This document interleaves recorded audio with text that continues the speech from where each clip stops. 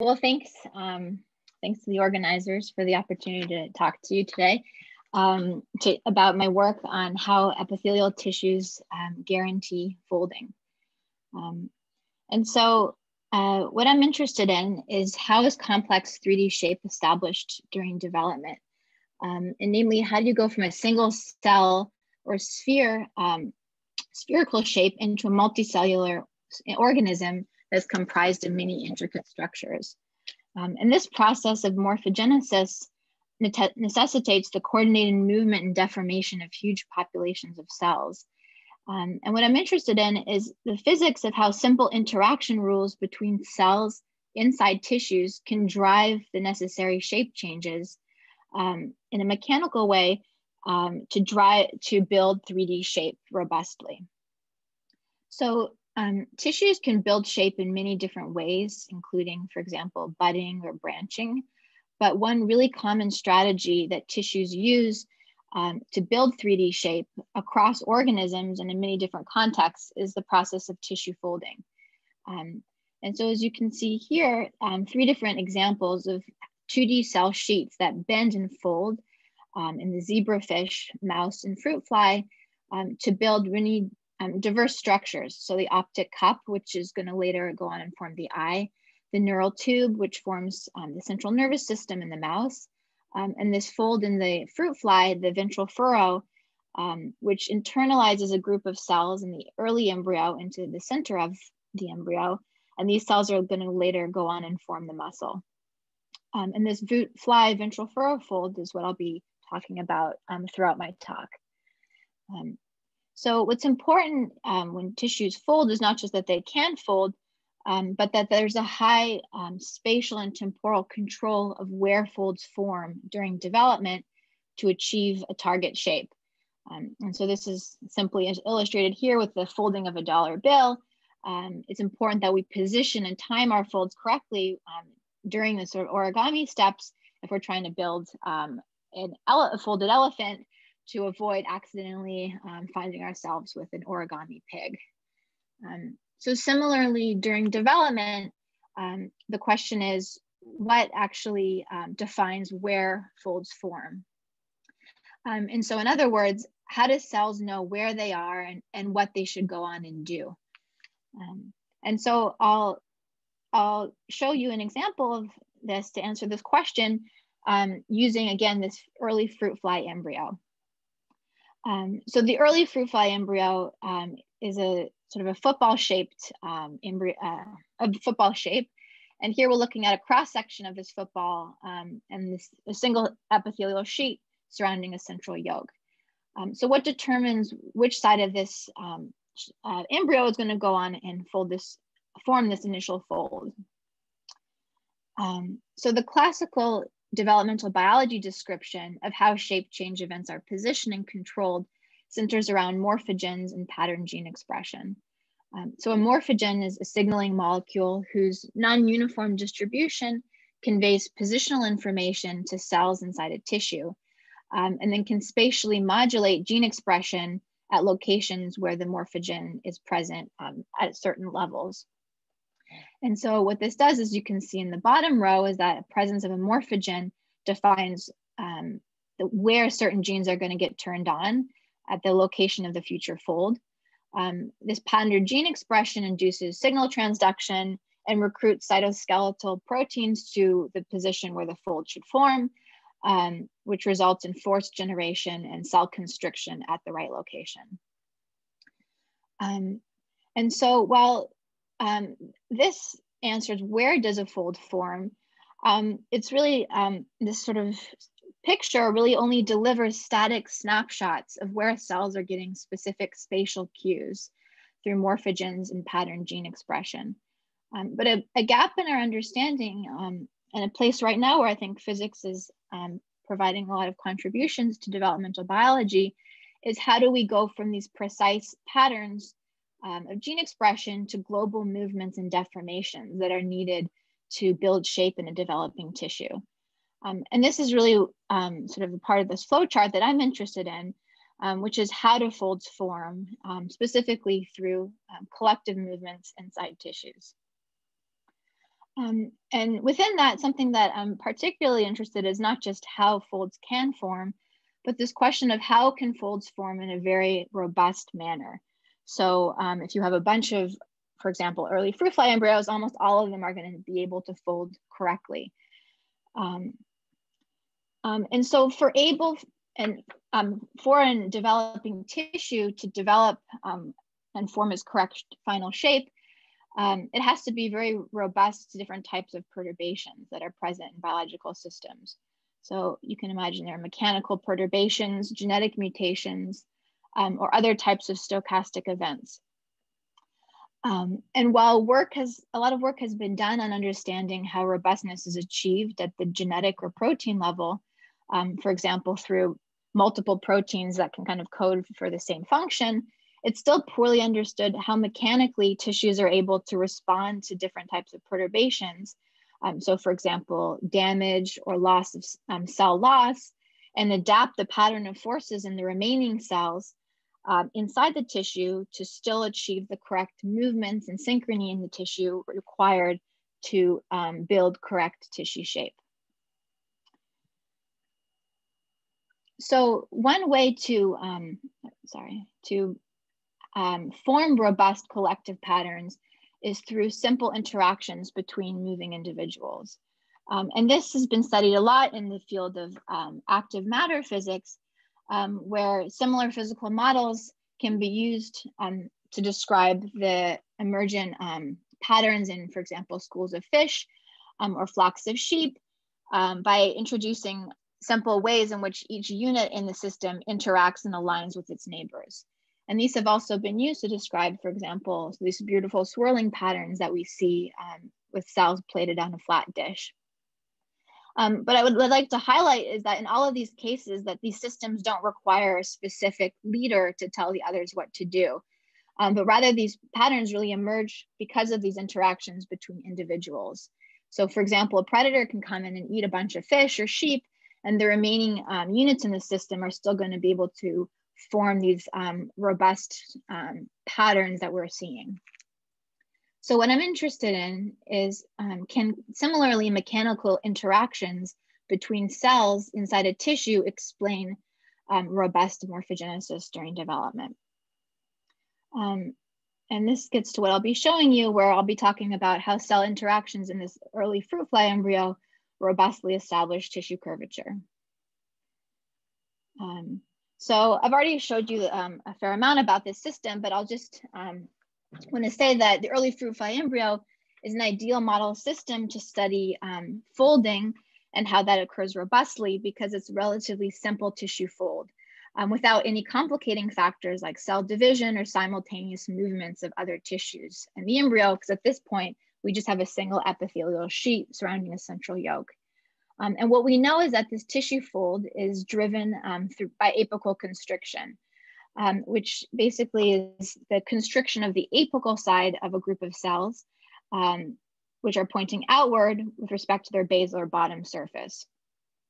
So about a group of around 1,000 cells on the ventral side of the embryo start to undergo apical constriction about 3 hours into development. And as these cells constrict their top surface, they become increasingly wedge-like, and that triggers the bending of the tissue and the internalization of this group of cells into the inside of the embryo. What we know is that this constriction of the apical surface of the cells is driven by the motor protein myosin, which when it's in its active conformation organizes into mini filaments with motor heads pointing outward. And these motor heads walk along anti-parallel F-actin filaments, causing them to slide with respect to each other and introducing a force. So at the scale of a single cell apex, here we're looking down at the surface of the cell, myosin pulls on an actin meshwork that's present across the surface of the cell and triggers it to constrict its surface area.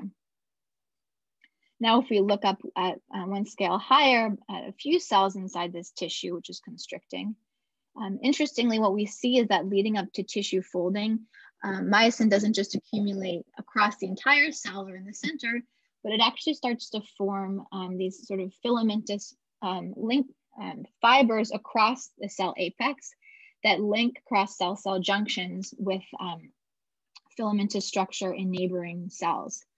And so you can see this in the bottom left panel where myosin is in green, and these white arrowheads show how myosin is linking with these sort of filamentous structure of myosin in neighboring cells across cell-cell junctions in magenta. I want to say that the myosin itself can't flow between neighboring cells, but it forms what looks like sort of these supracellular structures, sort of continuous looking fibers across the cell-cell junction, which are basically these mechanical connections linking between some subset of cells in the tissue, which is going to go on and constrict. And so here, if we look up one scale further, now we're looking down at the ventral side of the embryo, and then we can see this beautiful supracellular myosin network, which is what I'll be calling these linkages, that forms across the embryo, connecting a subset of these cells together just prior to tissue folding. And so this network of connections that forms across the tissue got me very interested because in general, I was sort of interested in how collective properties emerge inside tissues. And what I was wondering is, does these patterns of linkages between cells inside the tissue help control this collective movement and folding of the tissue itself? And could the architecture of the network somehow encode tissue's ability to change shape in a robust manner? But the challenge here was, how do we quantify this supracellular network across around 1,000 cells in over developmental time? Because we're looking at subcellular localization of myosin at the tissue scale, and our confocal images were very noisy, as you can imagine. And so to overcome this challenge, what I did is that I adapted an algorithm that was used to trace highly noisy filamentous structure in astronomical data to trace this highly noisy filamentous structure in the myosin signal. And what it does is it uses a topological smoothing and outputs basically a network representation of our myosin signal. And so I think this is can be illustrated here on the left, where this heat map is a myosin intensity that we can get from our images. And this network trace defines the nodes in the network as local peaks in our myosin signal. So local maxima, and then the edges in the network correspond to the topological ridges that connect these peaks and peaks together. So it's like peaks and then the mountain range that connects them together. And so this was exciting because now we were able to have a full trace of our myosin structure across a tissue in over developmental time. And we could start asking how is it structured, and how does that structure evolve and maybe affect folding itself. So the first thing we did is mapped out the connections and asked if there was any preferential orientation of the network. And so what I'm showing you here is one example of a wild type network just prior to tissue folding, where all the edges in the network are color coded with respect to their orientation. And what we saw is that there was a preferential bias in the network where there were more anterior posterior edges compared to dorsal ventral edges. So more edges in the network aligned with the parallel to the direction of the fold. And so what we wanted to know is what sets up this bias in the network, and could it be related to tissue geometry? So to test that, what we did is that we used a mutant that expands the number of cells, the ventral region in the tissue, so the number of cells that are going to recruit myosin apically and try and interconnect together. And so instead of having a very an isotropic domain, you end up with more of a square domain of cells that are expressing myosin.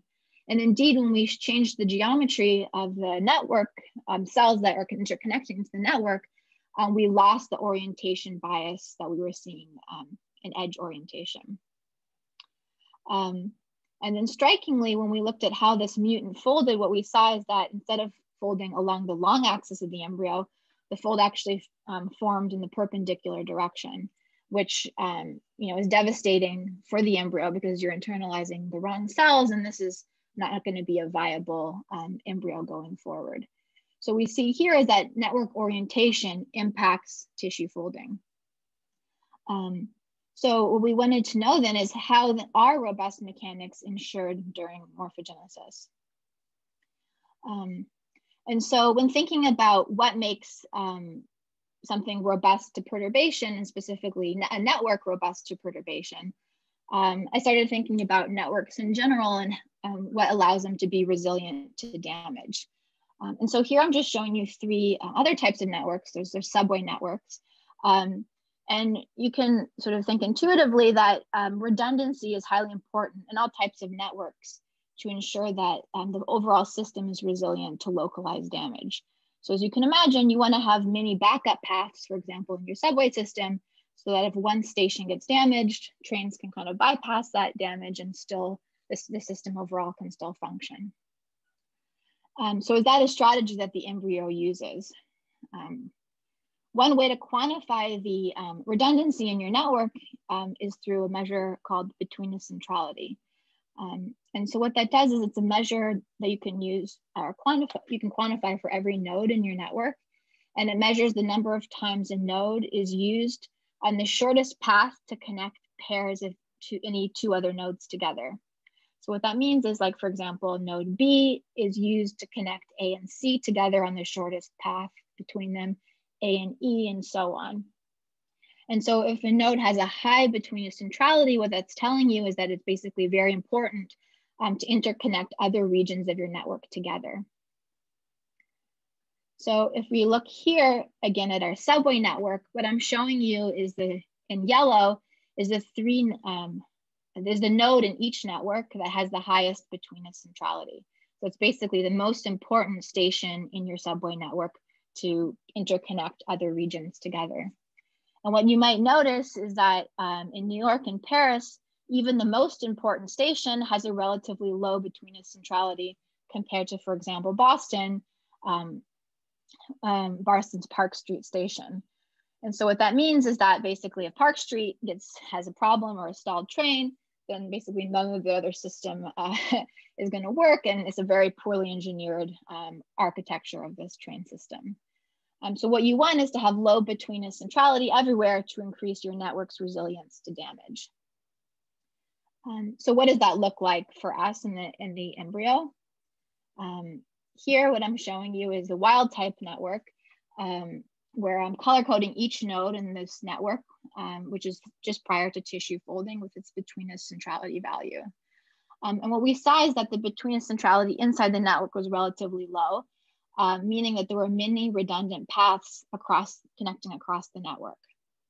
But what's maybe a better way of representing this is we can take for each time point. So for example, here, we can average all the betweenness centrality of all the nodes and see how that average betweenness centrality at a certain time point evolves over time.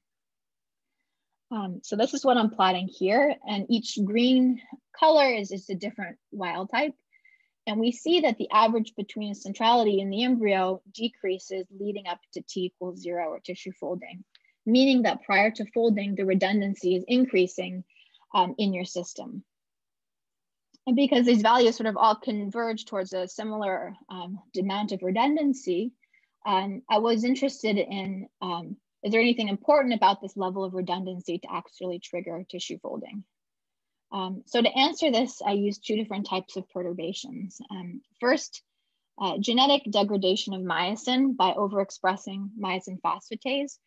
And you can get a range of phenotypes that have different networks of different sizes, down to networks that were around 35% of the original wild type length. And in all of these different degraded networks, what we saw is that the overall importance of the nodes remaining in the network increased, but some minimal connectivity was still able to be found across the tissue, and the embryos still folded correctly. The second perturbation I did is that you could ablate different regions inside your tissue, basically deactivating certain cells, and they don't recruit myosin apically and are unable to interconnect into a network. And I was able to create large sort of holes in the network up to 32 cell sizes. And And what I saw is even in these large, these networks with huge holes in them, there was still some minimal connectivity that was able to form across the network, across the tissue. And these embryos still went on to fold. And strikingly, I followed them all the way up to hatching out into larvae. And so these were completely viable embryos through development. So what we interestingly see is that while the wild type embryo forms many more linkages than is minimally needed for the tissue to fold. And while initially I thought this was striking because maybe it costs a lot of energy to do so, what it does is that it encodes this intrinsic robustness into your system where large regions of the network can get damaged using in different ways, and the tissue still goes on to fold and isn't perturbed by them. But interestingly, I don't have time to show here, but if you do vertical cuts and sever all anterior posterior paths across the embryo, the tissue itself is unable to fold, suggesting that there's maybe some minimal amount of anterior posterior connectivity that is required. So if it's not redundancy that's important in triggering folding, then what in fact does trigger the tissue to start to fold? And so what I hypothesize is that maybe there needs to be some amount of stress that builds up in the network to trigger folding. So if the edges inside your network, for example, get pulled taut, then cells might be connected by something that's more rigid, like a rigid rod. And this might cause the movement of neighboring cells to become increasingly correlated and trigger this sort of collective correlated movement as when all the cells start to flow towards the midline of the fold and internalize. Hannah, about 3 minutes left. Yeah. And so one way to measure if this network is getting pulled taut is by look at the straightness of your edge. And you can measure this by the tortuosity, which is the length along your edge divided by the distance between the two endpoints. So if the network is getting very taut, your tortuosity should go towards 1, which would be your edge is completely straight. And indeed here, if we plot the average tortuosity in wild type networks over time, we saw that the network itself was getting pulled straight prior to t=0 when the fold begins. And similarly, when we looked at how the straightness of the network edges evolved in mutants and the perturbations we did, we saw similarly that the network gets pulled straight before tissue folding initiates. So to better understand what mechanical function these sort of taut, stiff edges could be playing to promote tissue folding, we collaborated with Pearson Miller and Jorn Dunkel at the MIT Math Department to build an elastic shell model of the embryo. And so what the model was is that the embryo itself was modeled in this elastic shell, and this ventral myosin contractility patch that we see in experiments was modeled by varying the preferred curvature of the shell in this rectangular myosin patch on its surface. And so as you increase the preferred curvature of the shell in that region, it's going to trigger the shell to bend inward. But then on top of that, what we did is we added and imposed a network of stiff elements on the surface of the embryo, which were modeled from our data. And these stiff edges added an additional energy cost for the tissue to bend along the length of the edge, and instead promotes the bending of the shell perpendicular to the network length, the edge direction. So what does that look like? So first, if you just modulate the contractility in that ventral patch on the shell without having a network imposed on top, what you can see is that as you increase contractility, the shell goes from a dimpled conformation to a fold similar to what you see in experiment. But then when we imposed this stiff network on top of our shell, what we saw is that the shell was actually able to fold and at a lower degree of myosin contractility, suggesting that the presence of this stiff network on our embryo actually ensures robust folding at a wider range of contractility levels. So just to conclude, what we see here is that in the early embryo, there's 2 parallel strategies that encode intrinsic robustness via cell interactions.